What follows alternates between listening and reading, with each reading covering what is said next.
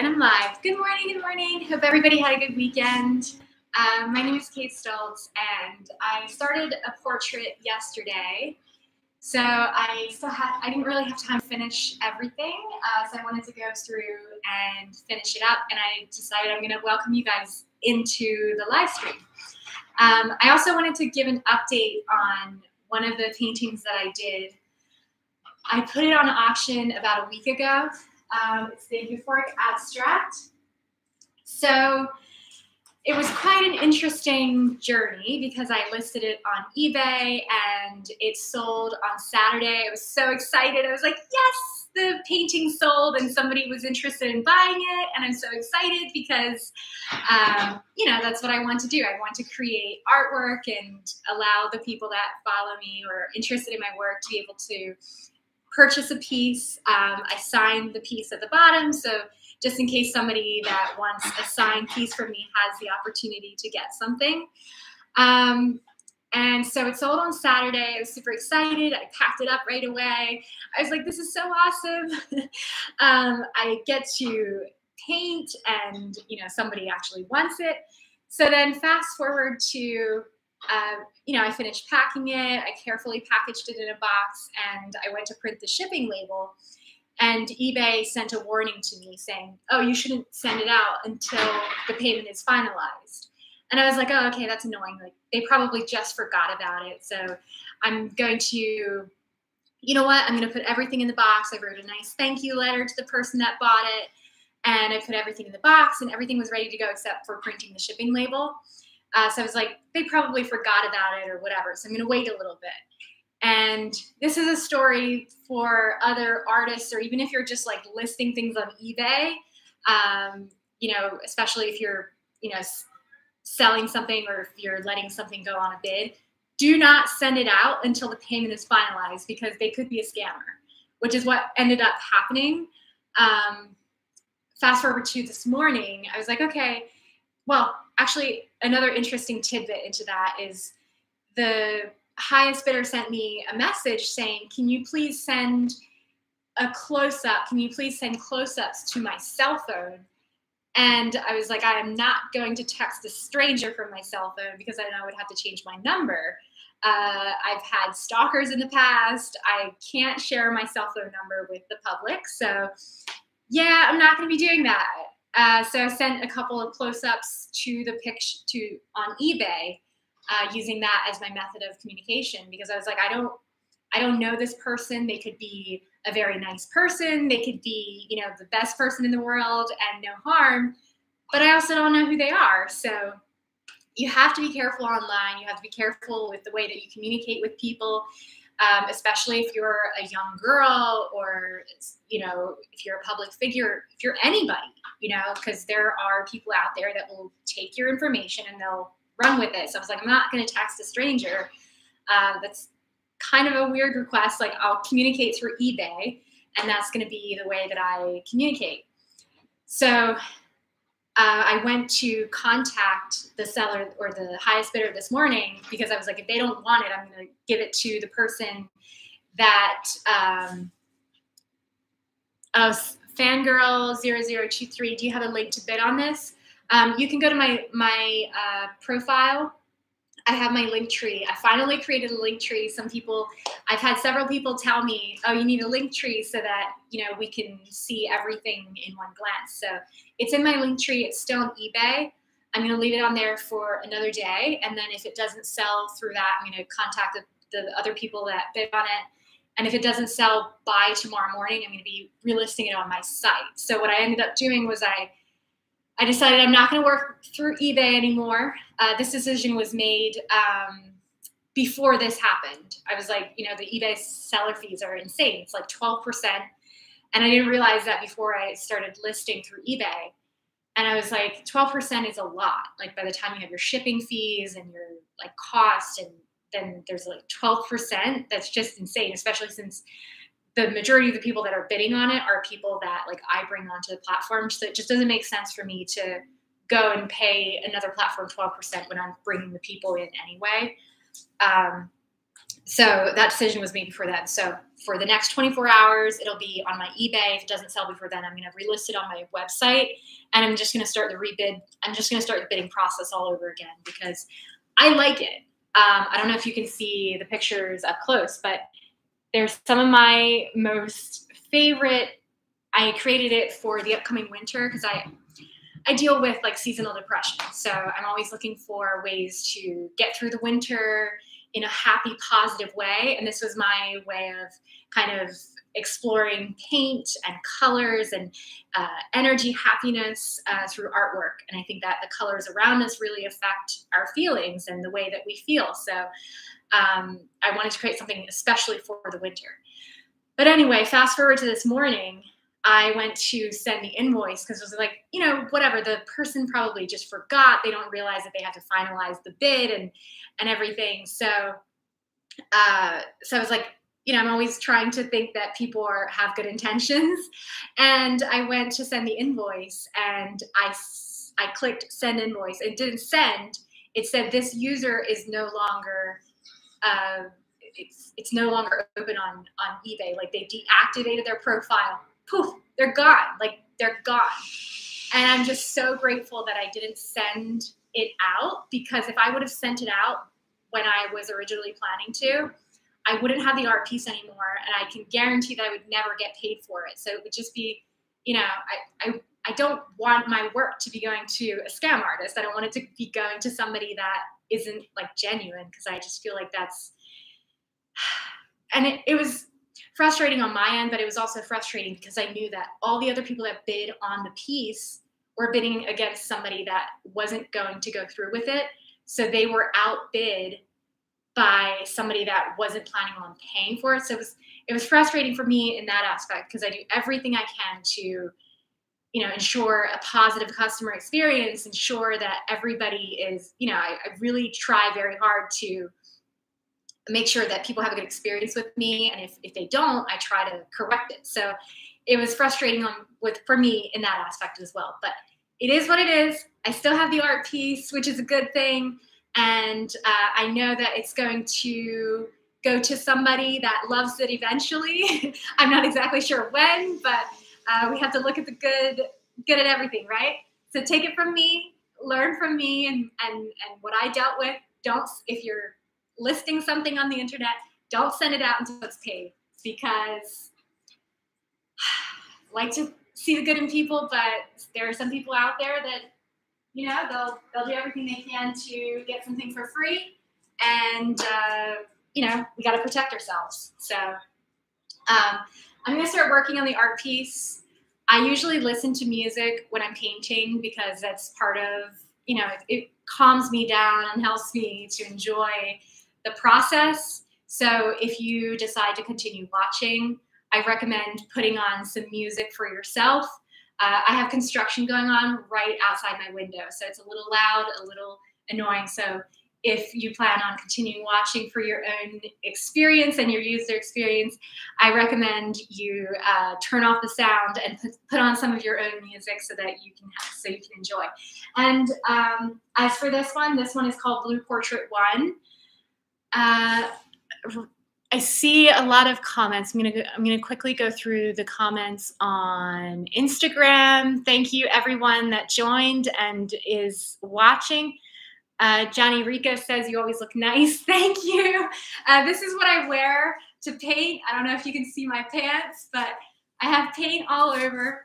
I put this on. This is kind of like my protective armor, because I don't want to just ruin all of my clothes. So I keep this hanging, and I only wear it when I'm painting. So yeah.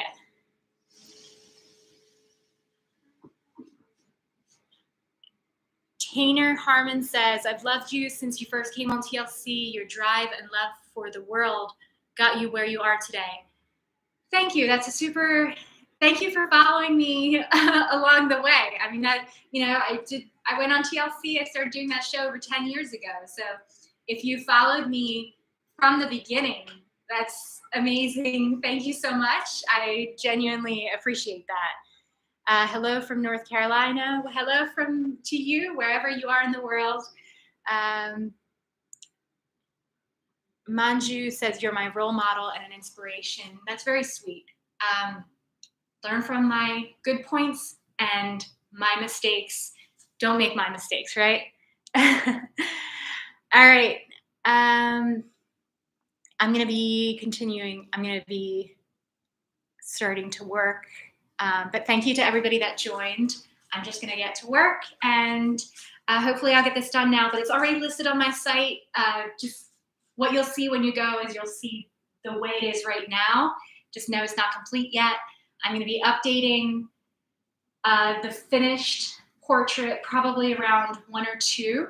So if you are interested in bidding on it, but you don't want to bid on it until you see the final piece, maybe set an alarm on your phone for 3 p.m. today, or whatever time you know you're going to have a little bit of a break, and then you can come back, check it out, and if you like it, you can place a bid. So it's a starting bid is at $20, and hopefully this time there will be no scammer, and somebody that actually wants to pay for the painting is going to buy it. So we'll see. I have a bit of tea this morning. It's November, so my body is fighting to stay healthy and work through the winter. But all right, I'm probably not going to be talking a lot anymore, so.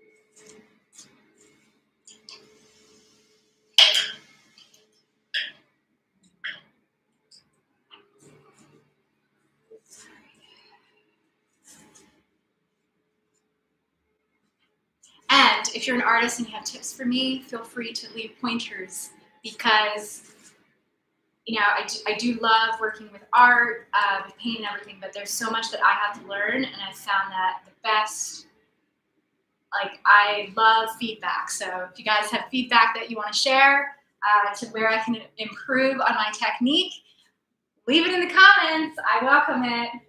That's how we can learn, right? So I have the face almost done. I just need to finalize the hair. That was basically where I was at when I was had to leave for something.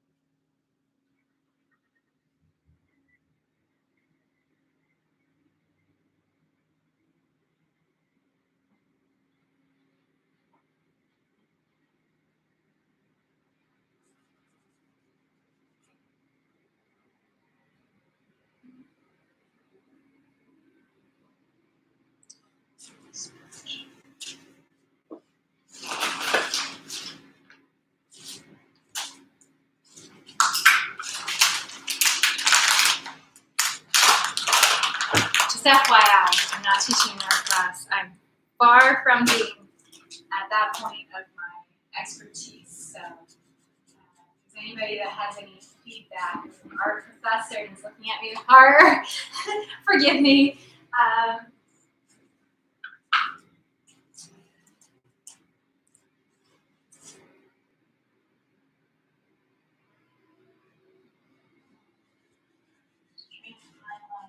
Shading. It's almost done. It just needs a couple finalized touch-ups.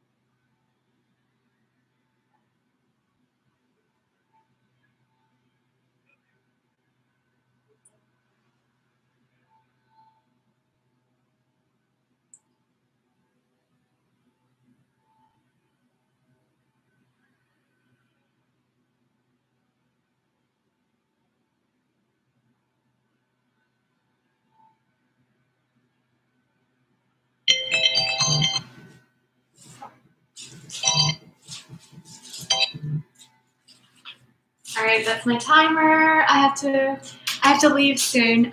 For those of you that just joined, I'm finalizing the blue portrait number 2.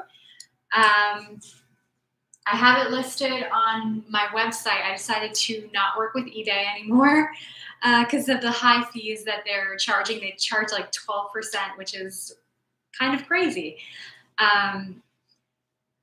So I'm listing it on my website. I already have the listing up. The listing that's there shows it what it was before I started working on it this morning. But the starting bid is $20.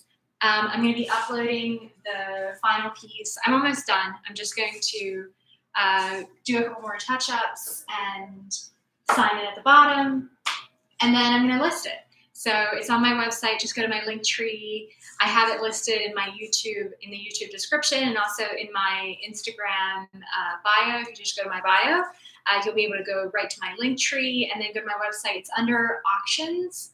I don't have a direct link, but I'll explain it again to you just in case you want to slide in and you don't have to search.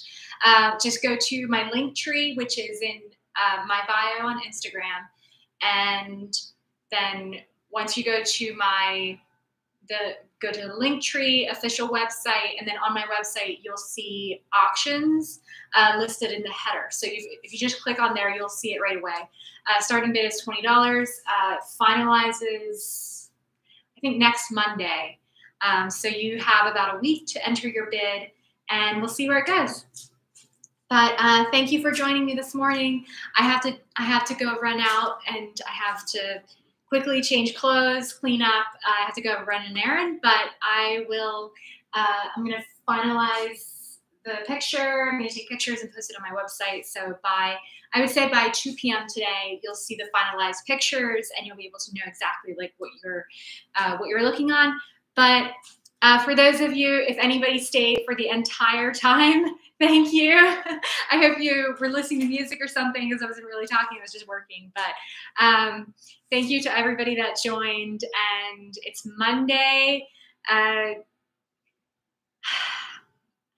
love Mondays. Sometimes they're a little harder because it's hard to get back into work after the weekend. But I do love the fact that we're now at the beginning of a week, and I have so many things that I want to get done during the week. So I see Monday as a way of just being able to dive head first and get into stuff that I really need to get done.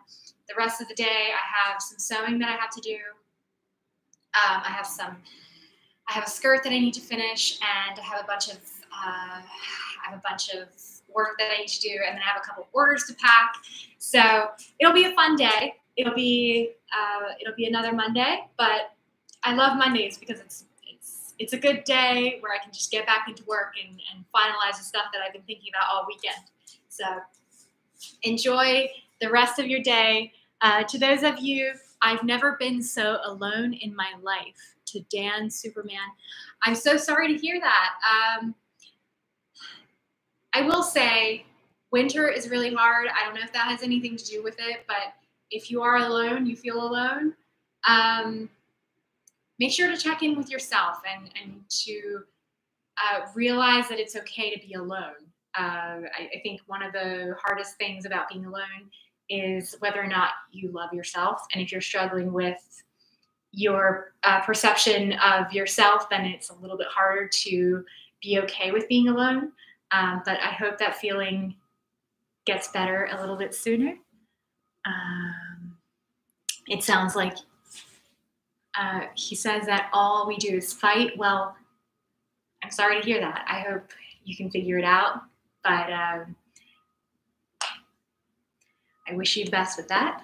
But anyways, I gotta go. I gotta jump out and set my alarm because I need to go run an errand. But for everybody out there, I hope you enjoy the rest of your Monday. Make sure to enjoy it instead of feeling like the dread, because it's here whether we like it or not. So we might as well be happy, enjoy it, and have fun with it, right? All right. Have a good rest of the day. Bye.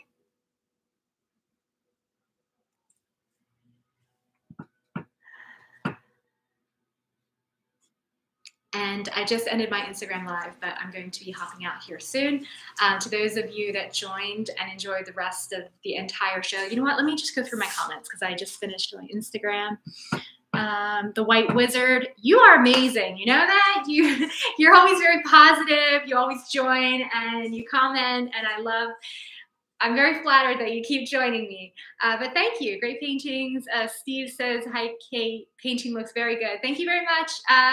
Steve, you're always incredibly positive and encouraging, and you've been supporting me and following me for years. So thank you very much for that. And then Michael, watching you create is cathartic to me. My great-grandfather and great uncle were oil painters. I remember them mixing the colors, putting the oil onto the canvas. Oh, and the smell of turpentine. Yeah, oil paint it's a different beast than acrylic. It's so much harder to clean the paintbrushes because it dries so much faster, and you have to use like a special cleaner to clean up. And if you get it anywhere, it's a disaster to clean. Maybe I'll eventually get into oil paintings. Right now I'm into acrylic. So I'm gonna really finesse myself, finesse my technique and everything, and maybe get into oil paintings. But yeah, I come from a long, there were a lot of people in my family that were artists as well. My sister, she was a professional artist for many years. She doesn't really paint a lot anymore, but she used to sell to, there was this like craft market that my uncle and aunt ran, and my sister would sell her paintings through there. She sold a lot of paintings. She was always painting. So she slowed down a bit since, she got married and has kids, but she was really good. She would do wildlife. She would paint tigers and deer and like all kinds of animals. It was amazing. She was really good. So yeah. And then I have there was an uncle, there were two uncles. I think they were like great uncles. They actually left Amish, but they were artists, and they would create 3D art, which is they would have like the background where they would paint the sky and some background imaging, and then they would create like barns and trees out of wood. They basically combined the art of carpentry and carving and painting. So they would carve things out of wood, and then they would paint them and put them on. And there were basically 3 layers of painting, and the work they did was outstanding. So it was amazing. All right, I gotta bounce out, but thank you for joining me. Genuinely appreciate it. All right, enjoy the rest of your Monday. It's Monday, and we're gonna enjoy it, right? All right, have a good day, everyone.